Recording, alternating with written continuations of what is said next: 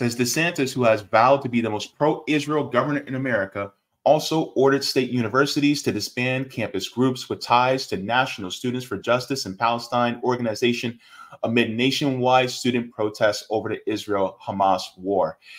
Floridians, your governor has been compromised. He is not Florida first. He is not America first. Are you listening?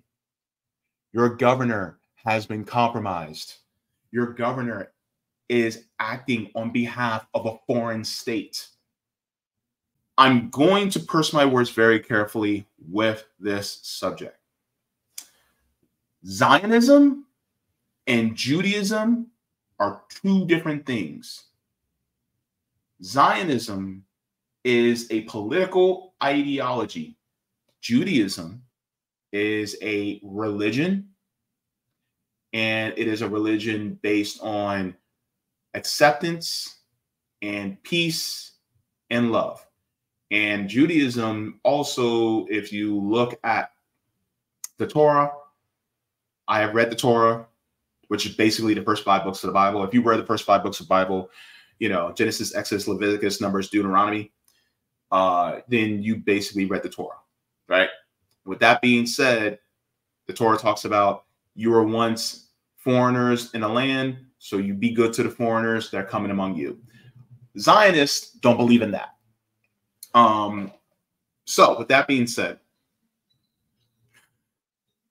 also, not all Jewish people are Zionists, and not all Zionists are Jewish people. Examples of Zionists that are not Jewish: Kamala Harris, J.D. Vance, Donald Trump, Joe Biden, Tim Walz. They're all Zionists, but none of them are Jewish. Okay. There's an infiltration in our education system of Zionists, I'm pursing my words very carefully, that are trying to control our education system here in Florida. And there's a reason why I put Ron DeSantis there, because Ron DeSantis is going by the will of foreign agents. These foreign agents are part of the Zionist occupation in Palestine. Well, let's take a look at this article here. I think this needs to be spoken of, especially in regards to the state of Florida. So, this is out of the Miami Herald. Florida universities ordered to review all courses for anti-Semitic and anti-Israel material. So let's get into this.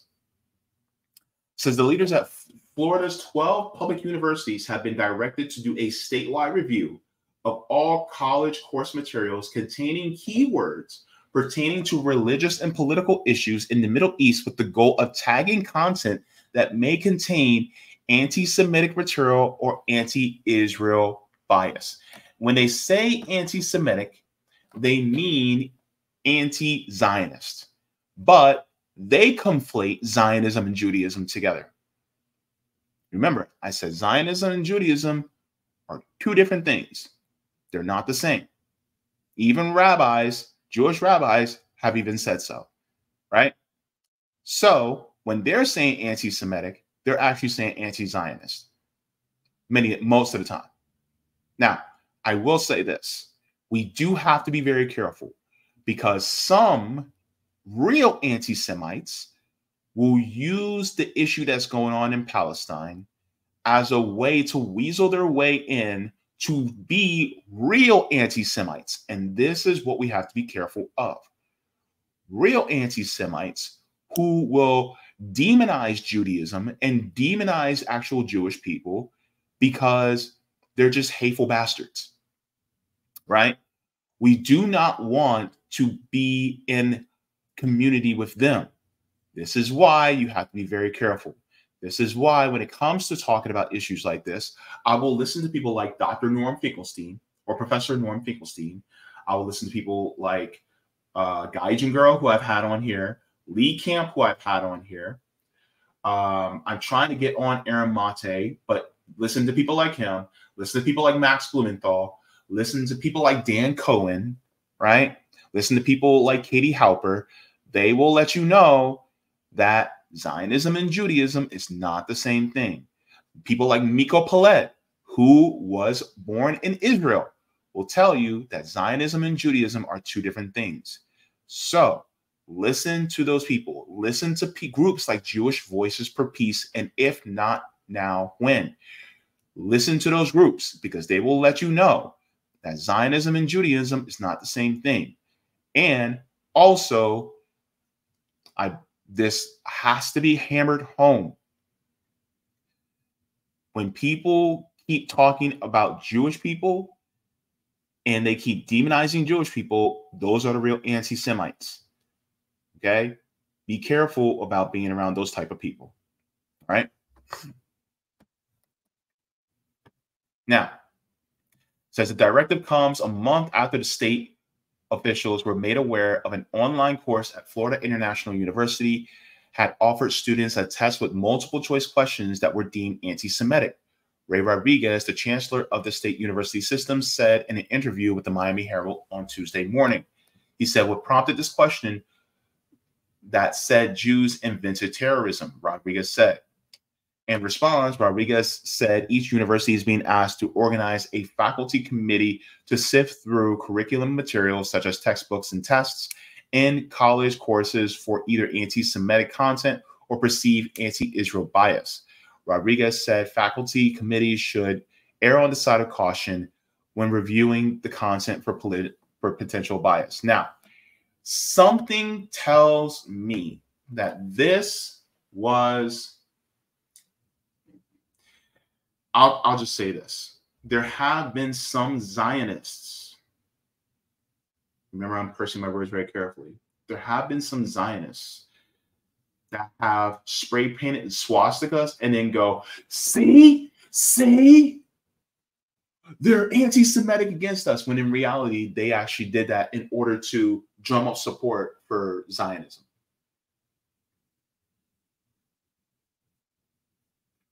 Something tells me that somebody did this on purpose in order to try to gear things for the imaginary state in favor of them.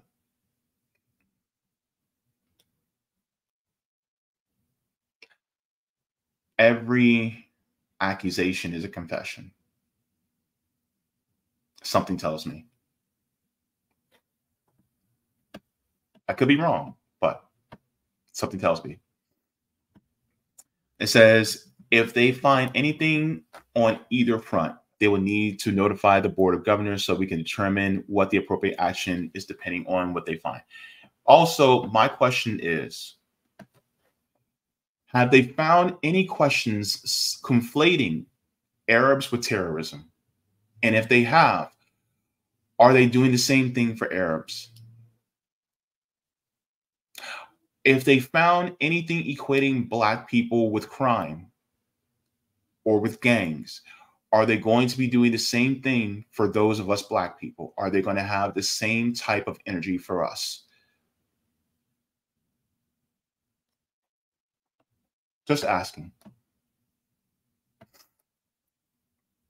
says some Florida professors are already raising concerns about the new directive, saying it could potentially suppress open discussion of the ongoing Israeli-Palestine conflict in public higher education institutions. It says this represents yet another effort to water down education in Florida and to keep important information from our students.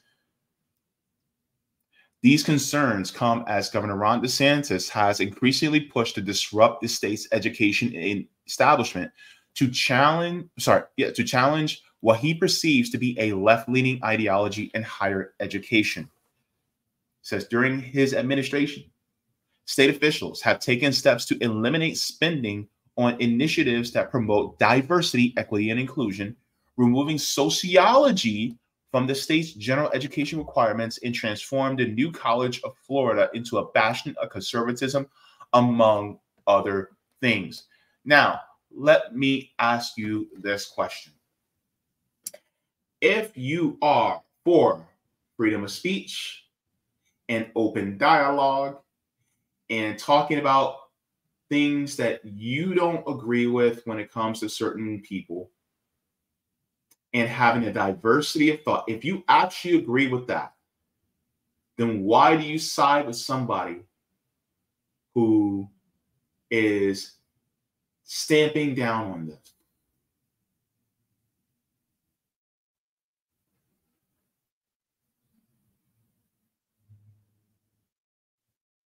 Watch people squirm when they try to justify this. Watch people in the comments squirm on this. Oh my God, you're trying to indoctrinate, and you aren't? What do you think church is? What do you think Sunday school is? Is that not indoctrination too? Ooh, squirm. Go ahead, squirm in the comments. But yeah, is indoctrination in itself wrong? No. No. You can indoctrinate your kids to be kind and compassionate. You can indoctrinate them to be caring. The question is that indoctrination that you're doing harming people who are not harming others? That's the question. Is that harming people's freedom?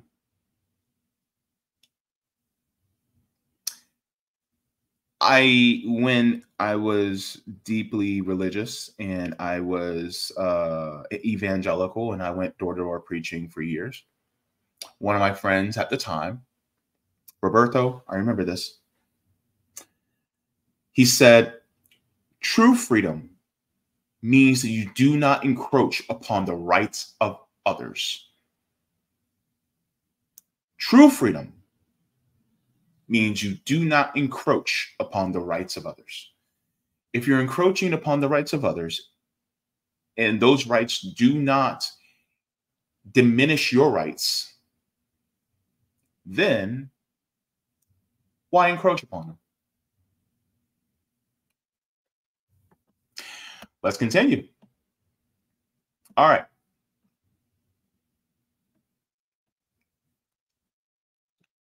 Says DeSantis, who has vowed to be the most pro-Israel governor in America, also ordered state universities to disband campus groups with ties to National Students for Justice and Palestine organization amid nationwide student protests over the Israel-Hamas war. Floridians, your governor has been compromised. He is not Florida first. He is not America first. Are you listening? Your governor has been compromised. Your governor is acting on behalf of a foreign state. If this were China, would you be just as alarmed? If this were Iran, would you be just as alarmed? If this were Russia, would you be just as alarmed? If this were North Korea, would you be just as alarmed? You should be. You should be. Because you literally have foreign indoctrination in the State House in Tallahassee. Yes.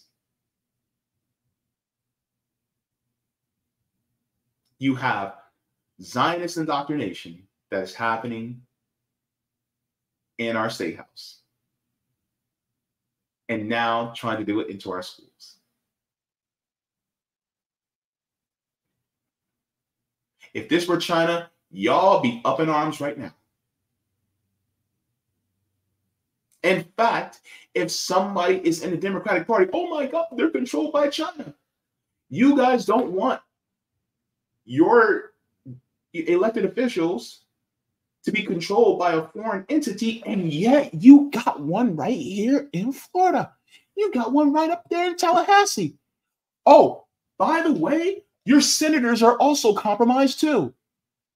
Marco Rubio and Rick Scott, they're also compromised as well. What do you think? What do you think, Floridians? Are you comfortable with having IPAC and J Street and all these other Zionist lobbies that are controlling our elected officials in our state?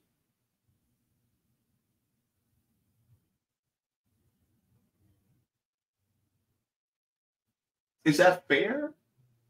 If there can be a Israel lobby, then there also should be a China lobby.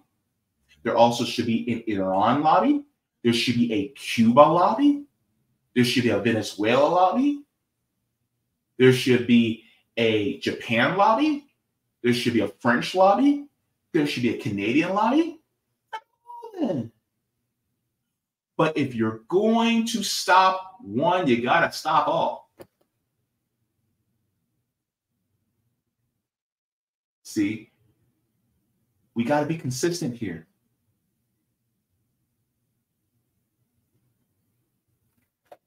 Anyway, let's continue.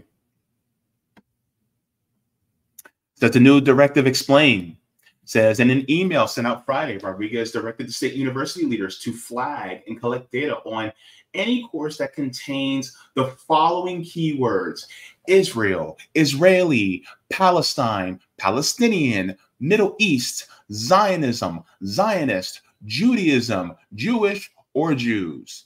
This process will ensure that all universities are reviewing the same courses and nothing falls through the cracks. Each university will be required to initiate a faculty review of the course materials to be completed by the conclusion of the fall semester, according to the email. Committees tasked with reviewing such materials are being told to focus on courses on terrorism, Middle East studies, religion, and government. The materials will still be made available to students and faculty during the fall semester while the review is ongoing. So, this is, like, for instance, the book says Terrorism and Homeland Security by Jonathan White and Stephen M. Chermek. It says once the review is concluded, the faculty committees will be required to report all instances of either anti-Semitism or anti-Israel bias to the Board of Governors, a 17-member body that oversees and manages 12 public universities in the state. The vast majority of the members are appointed by the governor. Education Commissioner Manny Diaz Jr. is also a member of the board. We need to see exactly what's in the textbook. Does it violate the statute? And if it doesn't, does it contain bias? Here's my question. If it's going to contain a pro-Israeli bias, there's a bias. If it's going to contain a pro-Palestinian bias, it's going to contain a bias. If it is pro-America, it's going to contain a bias. So our textbooks inherently contain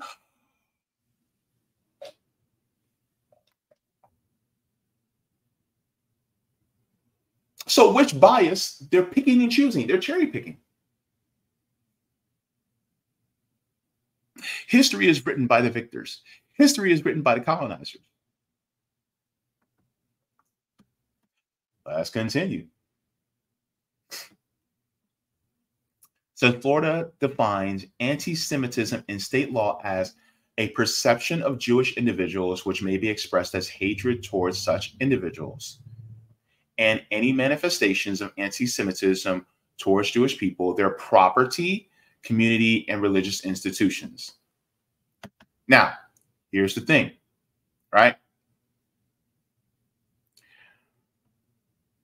It says state law also includes long understood examples of anti-Semitism, like calling for the death or harm of Jewish people or denying the genocide of the Jewish people at the hands of Nazi Germany. Okay. Now, remember I said Zionism and Judaism are not the same thing. They want to equate Zionism and Judaism, but it's not.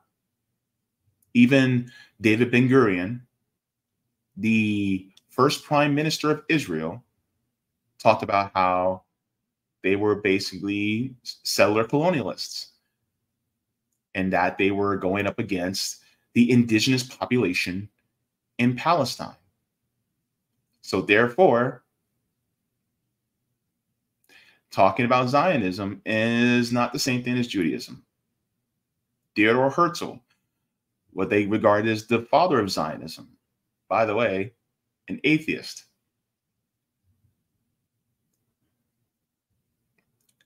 knew that they would be taking over a land that wasn't essentially theirs, right?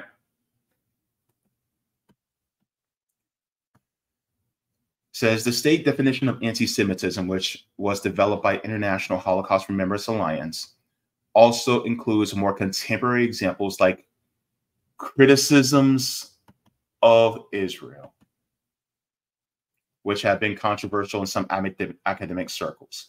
Says the law says it would be anti-Semitic to claim the existence of the state of Israel as a racist endeavor, or to require a Jewish state of Israel, a standard of behavior not expected or demanded of any other democratic nation.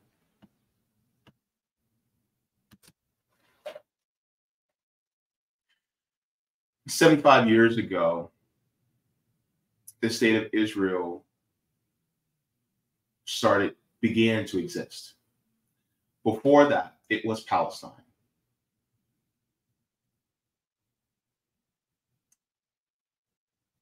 The reason why many Jewish people decided to move there was because it was pushed by Zionist groups, especially in England.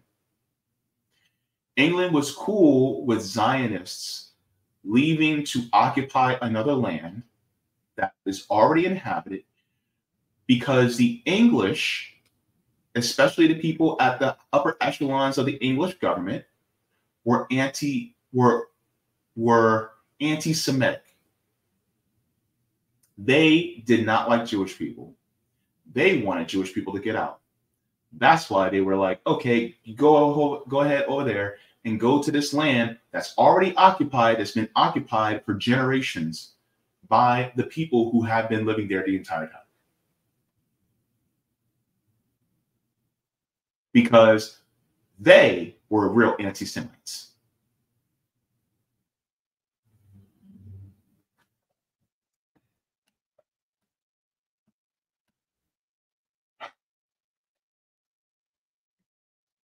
It says, it continues, what would constitute anti-Israel bias may be more subjective. Rodriguez said that it would be up to subject matter experts to determine. If there's a question of whether something is biased against Israel, we will bring it to those who have expertise to do that review. The FIU test question, which came from an online course textbook called Terrorism and Homeland Security, was first flagged and labeled anti-Semitic by an X account called Documenting Israel. The test questions ask students to identify organizations that have invented terrorism.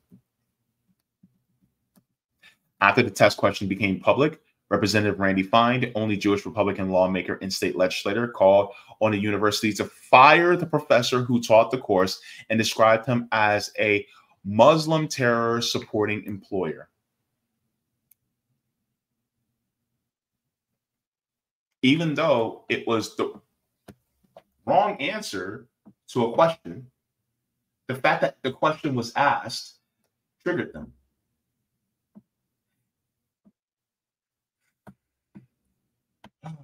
Says FIU did not immediately respond to Harold's inquiries about the test question.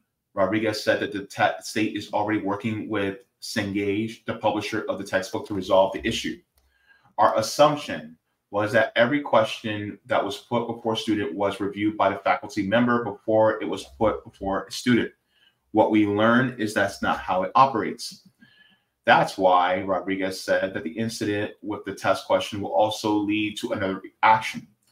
He said state leaders are crafting new regulation that will require faculty members to attest that they have read their course materials, all the resources in the course materials, whether the textbooks or supplementary, before they have assigned them. The only reason they're being discussed at the same time is because there was this anti-Semitic material that revealed that we don't have faculty that actually go through each textbook. He said we assumed that was being done. It says this story was produced with financial support from Trish and Dan Bell from the donors comprising the South Florida Jewish and Muslim communities in partnership with journalism funding partners. The Miami Herald maintains full editorial control of this work. So, with that being said, that's what's happening in Florida.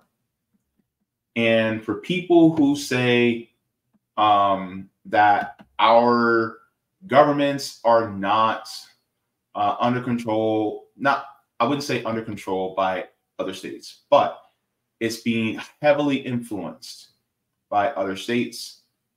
This is it. And they'll talk about, oh my God, the interference in our elections by Iran, right? They'll talk about the interference of our elections by Russia. But who funded candidates to beat Jamal Bowman and Cori Bush? What state sponsored, defeated those two Democrats? Was it not IPAC? IPAC is working on behalf of what state?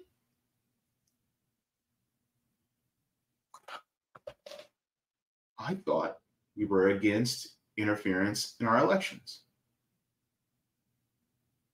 And yet, we have Zionist interference.